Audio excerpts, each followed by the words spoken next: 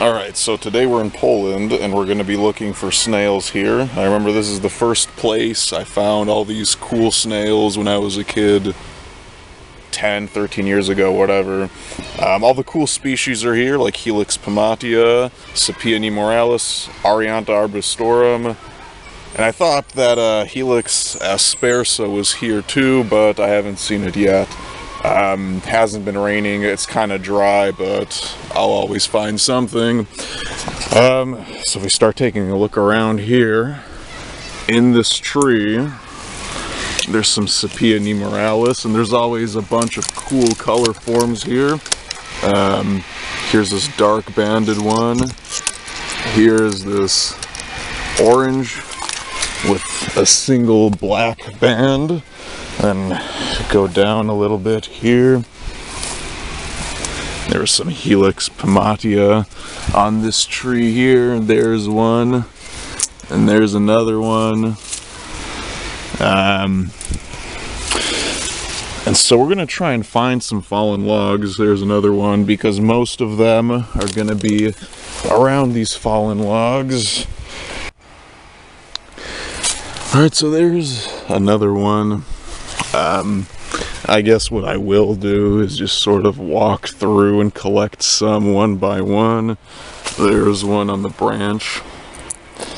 Kind of reminds me of Florida, walking through and collecting snails off the trees, although I didn't think I would need to be doing that because I never remember them being in the trees.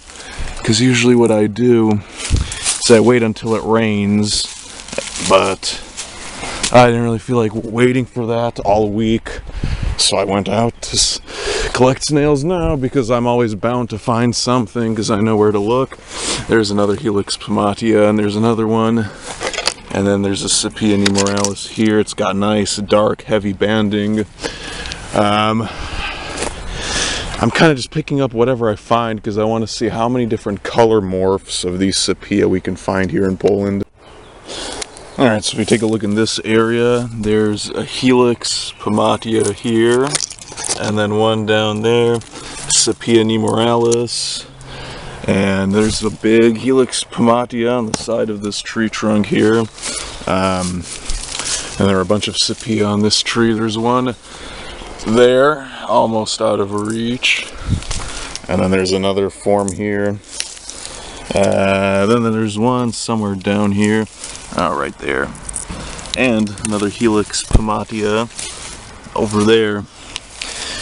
They told me, I don't know who, I think somebody maybe on Facebook, or I watched a video or something, and they said that Helix pomatia is rare because people use them as food, and so they exported them, and that I'd have a hard time finding them, and if I waited until it rained, then there would be more. But honestly, for one thing, I don't need to collect them. There's one.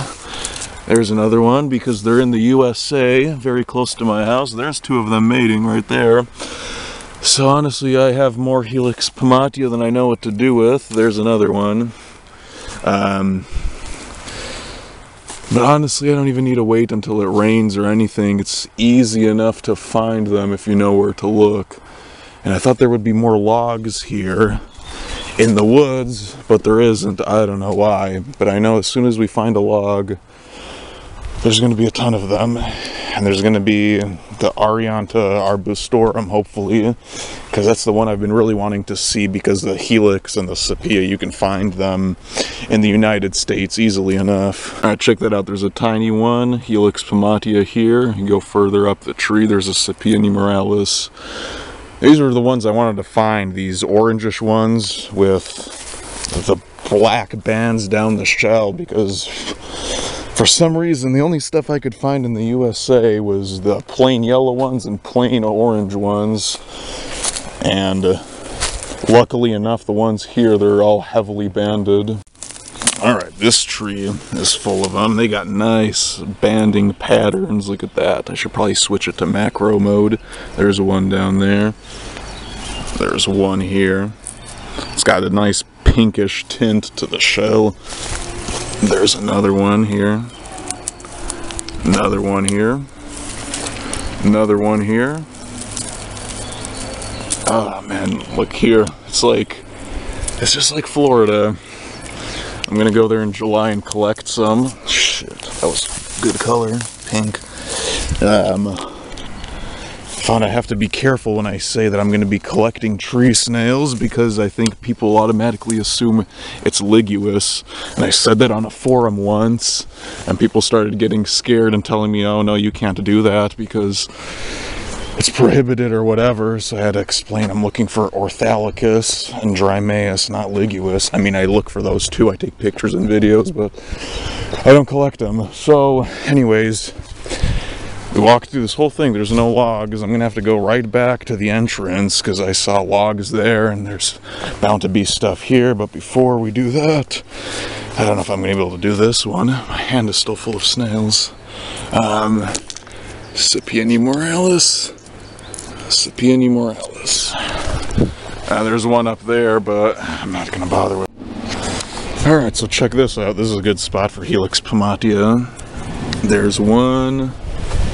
If we go further in here, there's bound to be some. Well, of course, because I just saw them a few minutes ago, which is why I turned on the camera.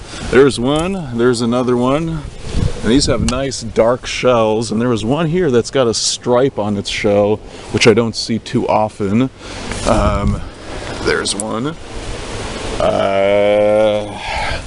There's some down here, of course. There's one, there's another one. Where the hell did that striped one go? There's some on the trees here. There's a couple over there hanging from the trees. There's another one. I'm gonna have to look around. Where the hell was that one with the stripe? But now I see that Helix pomatia does climb trees and it does estivate on the tree trunks. So when I was in Wisconsin, I said, I don't know why they're in the trees. This is crazy. I guess my memory was just not good because obviously they are in the trees. There's another nice Scipione moralis, lots of colors. Well, I mean, lots of bands on it. I'm gonna have to turn off the camera because I don't know what the heck happened. There's a young Scipione moralis. There's another darker colored one because I don't know where the one with that bands is. Alright, there it is. Check that out. It's got those dark bands on it, almost like a Helix lucorum. There's a nice variation of them here too, because some of them are white-bodied, some of them are dark-bodied, so I'm going to collect a couple of them, put them on the grass here or something, and wait for them to come out of their shells and sort of record a little video about what kind of color morphs they come in here. Alright, so we're back at the entrance of the woods here. I went all that way for nothing, because here's some logs, and check that out. All of these slugs, I think these might be Aryan slugs. There's one, there's a leopard slug. This would be quite a find if I was into slugs, but I'm not really that into slugs.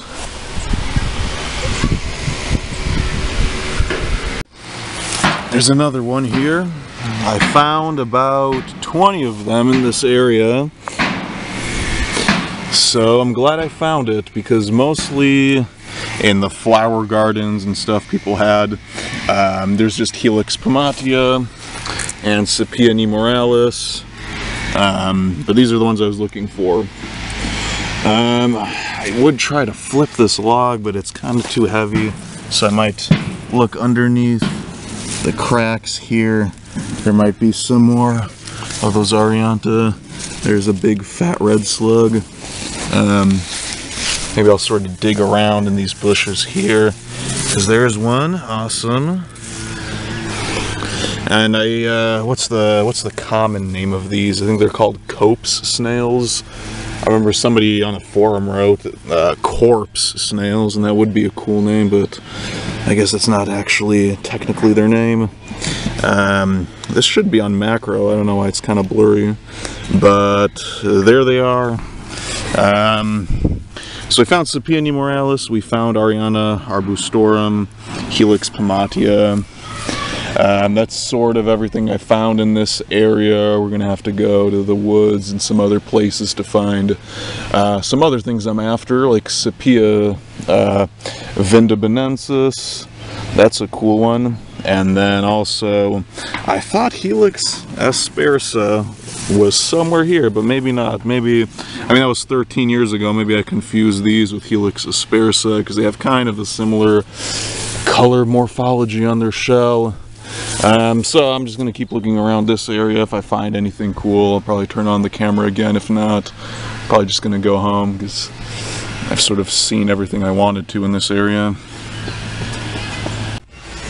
Alright, so there's another Arianta arbustorum. Dropped it.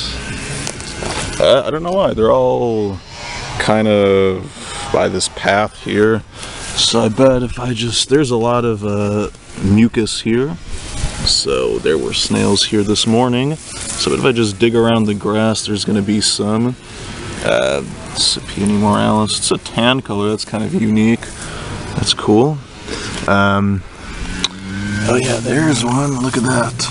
I don't know why they're all here on the outskirts of this wooded area. Like, I looked in the woods, there aren't any. I looked on the outskirts of the woods, there's plenty. And then you go to people's gardens in front of their house, and there's only Scipione moralis and Helix pomatia. There's another one of those red slugs.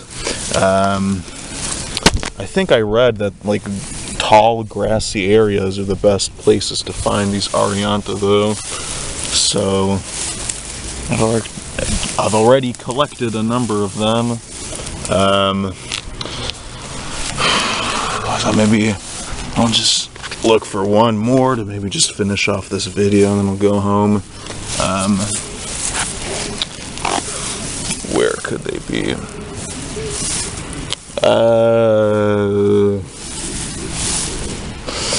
I don't know, but whatever. There's, you know, 2 of them and a Scipione moralis, so probably gonna cut the video off and go home.